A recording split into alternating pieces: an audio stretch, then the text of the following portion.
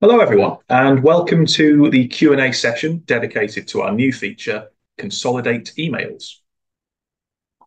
So if any of you joining haven't heard or read much about consolidated emails, they're generated when a recipient's due to receive more than one email for the same action. So instead of receiving multiple emails, consolidate emails gives you the option to receive a single email. So your emails and communications generally are more efficient, and for your customers and for your team, it's leading to a better inbox and just a better overall customer experience. So this means if four delegates booked by the same booking user or all assigned the status of completed within a couple of minutes of one another, then only one email is going to be sent to them instead of previously, without this feature, they would have got four individual emails. And you can also do the same with other certificates, with other emails, sorry. So for example, you could have this option here, which shows you courses running today. So this is going to consolidate all the courses running today into one email instead of having an email per course. Now, a couple of weeks ago, Jack and I led a session to tour through the new Consolidate Emails functionality and how it all works. This is available on demand for you to watch or share with your team via the Customer Hub on our website. Today's session is all about answering any questions you have for us about consolidated emails, whether this is something you've thought about as you've been building some, or if you happen to be looking for a solution and you're wondering if Consolidate Emails can do it. The session is here to help with those questions, basically. Now, if there's anything we can't answer today, we're going to take note of it, we're going to find the answer, and we'll share that answer with everyone who has come along to today's session via email. So the Q&A box is open. Please submit questions that you've got in there. Whatever the question is, as we say, if we can't answer it, we'll take it away. But anything to do with Consolidate emails, please pop them in the chat and we'll do our best to answer them today. Whilst we wait for any questions to come in, anyone that doesn't know us yet already, my name's Jack and I'm one of the customer success managers here at accessplanit. So my role really is to make sure that you, all our customers, are getting the most out of your platform. You're getting that return on the investment, and you're continually optimizing your platform, making those time savings, and just delivering a great customer experience overall. Yeah, and I'm Sean Poole. I'm one of the customer support advisors here at Access Planet. One of my roles is to support you with getting to grips with your platform, any new features, answering any questions you have, support you with setting up new features, and troubleshooting any issues that you have. Just a reminder, this session is also being recorded and it will be available on our on-demand webpage. So if you need to drop out or you want to share it with any of your teams, please feel free to. That'll be on shortly after the session. So we've got some questions to get answered. So the first one we'll start with is how are attachments, so things such as joining instructions, certificates, handled within consolidated emails? So document templates attachments, so things like your certificates, that attach individually for each delegate. So if you've got four delegates, you're still going to get each individual certificate attached. It's just going to be on the one email. Any attachments that exceed the 20 megabit limit emails will be split. So documents attached from files, for example, such as terms and conditions, they'll only be attached once. So if you've got four delegates, you're only going to get one set of terms and conditions. Anything like your document templates, so your certificates, that'll be individual documents, one for each delegate. So that's great. And the next one we've got is testing consolidated emails. So obviously, when you create this email template that you've got, you want to make sure it looks exactly how you want it to look. So you can test by previewing the template with multiple delegates. You just review the displayed merge fields and send that test email to make sure it appears as expected. We'll actually show you how that works. So you can kind of just see where you would go for that. So what I'm going to do is just share a screen with one of our demo platforms. And then from here, you'll get an idea of where to go to do that. So I'm just going to reshare. All right. Nice one. So we are now in our platform. And from here, you'll then be able to, you can see that we've got an email template here and we've named it Consolidated so we can find it nice and easily. To preview it, you've got a couple of options, but we're going to go from the edit menu. So when you go into the edit menu, you'll get all your different options. So it's a normal email template that you would set up as standard. And then if we look in the body of the text, you can see we've got some of the consolidated format in here. This is going to tell us how to consolidate it. when we created this consolidated, the look of how it's going to display, you can click this preview and test button at the bottom. So this recently said preview. It now says preview and test to make it a bit clearer. So if we click that, this is now going to give you the option to want to choose what we're previewing. We'll click that select option. And then I have these test candidates that I've set up earlier on. I'm going to select all of these. So you need to select multiple delegates so you can see how obviously those emails will send, or that email will now send. Click OK. You can select multiple. It's a good idea. Yeah, it's amazing how you can see actually what it looks like. So then we select all those delegates. So then you can see when you scroll down, we've got our, this is what we've booked onto. So we've booked onto the basic first aid training course. We've got the start and the end time, which is January 2028. So we're booking really far in advance. But you can see here, this is what these are all the delegates that we've booked on. So we've got the name of the delegate and we've got that in nice bold so we can see where each delegate starts. And then we've got the user ID of the delegate and also their status. And then that just lists each individual candidate that we've booked onto the course. Before, you would have got an individual email for each of these delegates, but now with this feature, it's all just together in one, which is great. So that's how you test it. You can see as you go what that looks like and make sure the formatting really is how you want it to be, and it kind of fits within your branding too. So yeah, that's how you test out that feature. Nice one. So the next question, Jack, if you wouldn't mind leaving it on that page, that would be really handy. Thank you. So the question, I saw in the last webinar that you can include words and punctuation alongside the merge fields and have that repeat for each delegate. Can you please talk me through how this works? Yes, we certainly can. Anything within the at square brackets is your consolidated content. And if I need to zoom in just a little bit there for you guys. Okay. So currently we've got at candidate forename and candidate surname in bold, followed by the user ID and the status. So what we can do is include a comma at the end of each section. And when we preview this, selecting multiple candidates again, so everybody registered today, and we click OK. What that's going to do is add commas at the end of each of the consolidated content, though including a comma at the end is probably not recommended just because it will have a comma right at the end rather than say a full stop. So it's best to just leave that as a sort of a line break end brackets, just because it can look a little bit strange in your email just to end on a comma. And again, this is what the preview looks like in accessplanit. Just going back to the previous question, you have the option, of course, to preview and send.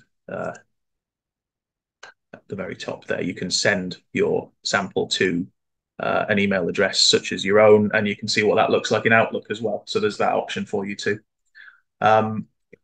So the next question, if we can move back to the PowerPoint. So which types of emails can be consolidated? Can I consolidate new generated invoices? Can I consolidate new generated invoice emails to my customers together? Yes, so all workflow email actions can be consolidated. So that covers course, delegates, invoices, opportunities.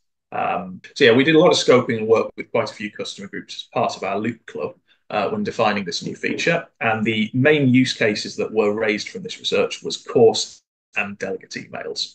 So we've written up our supporting materials and documentation, really focusing on these emails, but it is available for all, including invoice emails. Great, thanks. Just a reminder that the Q&A is still open, so any of the questions that you may have that we haven't answered yet, please feel free to pop them in that Q&A box or in the chat also. So the next question that we're going to come on to is there a maximum number of delegates that can be included in one email? So for example, you may have 30 plus customers, sorry, one customer booking 30 plus delegates at a time. The answer in short is no. There is only a maximum when attachments are involved. So, and that's basically to avoid the email being rejected by different filters. So we mentioned this before, but the attachments, such as certificates, if they reach a total size of 20 megabytes, then a new email will be created for the next set of delegates. So when you get to 20 megabytes, it's then going to in effect tip over into another one. So if you have 6 on the first one out of 10 delegates, the next email will contain the next 4, assuming that was still under the 20 megabyte limit. And then the next one we've had is how does the time frame setting work? So when a delegate meets the rules of a workflow and their workflow is ready to be sent, The workflow will wait for the time frame to see if any other delegates meet the rules for that email. So if there are other delegates, they'll then be consolidated into one email. Otherwise, the email will send after that time frame has elapsed. Any additional delegates added after the time frame has passed will then be included on a different email. So that's where that time frame comes in. We've got 1, 2, and 5 minutes. Most people aren't going to be able to see multiple bookings within a minute, so your consolidation should be fine.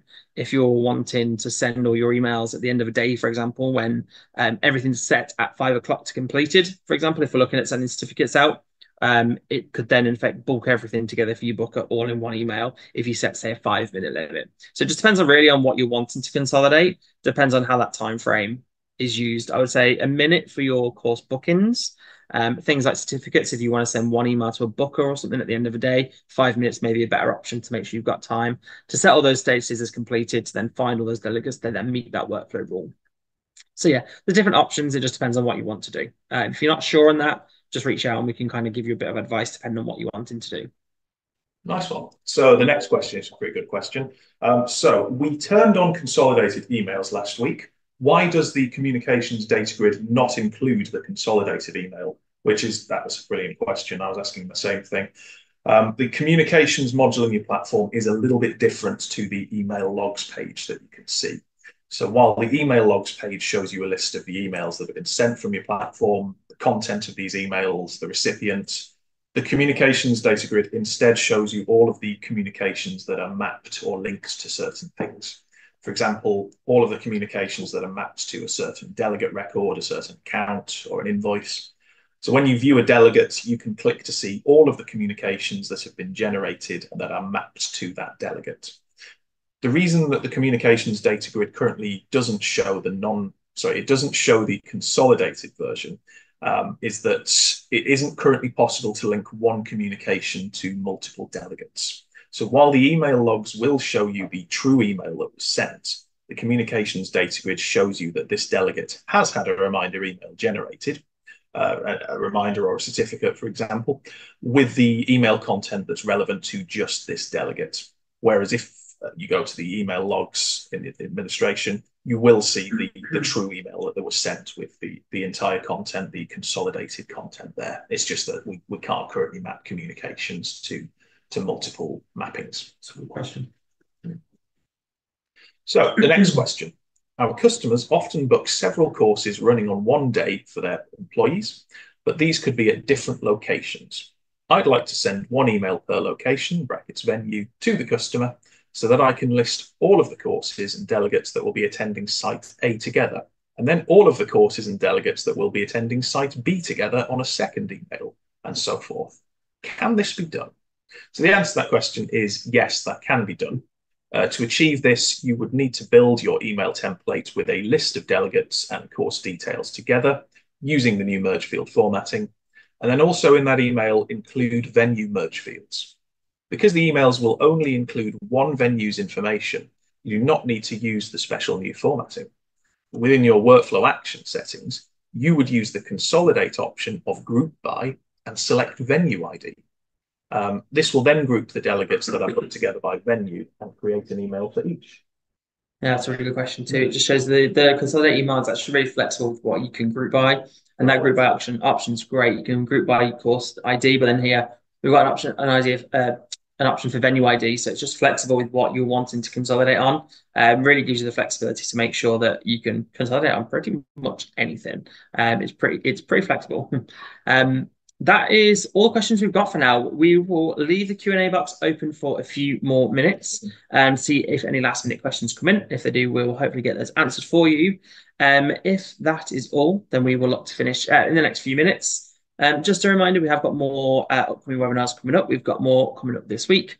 We've got an automation one, which is on Thursday. These are all free to attend. And I'll pop the QR code on the screen now, and you'll be able to then have a look what we've got coming up for the rest of the week. So on Thursday, we've got a webinar for platform automation. That's at 10 o'clock in the morning. And then on the 23rd of July, we have a webinar all relating to promoting and selling products that you sell using the products and services module. So they're the next two that we have coming up. And that's at 2 o'clock on the 23rd of July. As I mentioned, these are all free to attend, so please feel free to come along to as many as you like. All the recordings are also available on the website after the session has taken place. You can use the QR code in the top right of the screen to join on any of the events. And as I say, they're all free to attend. We'll hang around for a couple more minutes, see if any other questions come in. And if not, we will finish this webinar for today. As mentioned, this is recorded and will be on the website along with all of our other webinars. And we'll leave the upcoming events on just so you can see what's coming up. And if you decide to book any of them, easy access by the QR code. If there are no more questions come in, thank you all for attending. And hopefully we'll see you on Thursday for our automation webinar. If you do have any other questions about Consolidate emails or just anything in general, you can drop us an email. That's customersuccess@accessplanit.com, and then one of the team will pick that up and get back to you. Thank you everyone for joining. And if there's no more questions, we'll finish in a couple of minutes, but enjoy the rest of your day. All the best.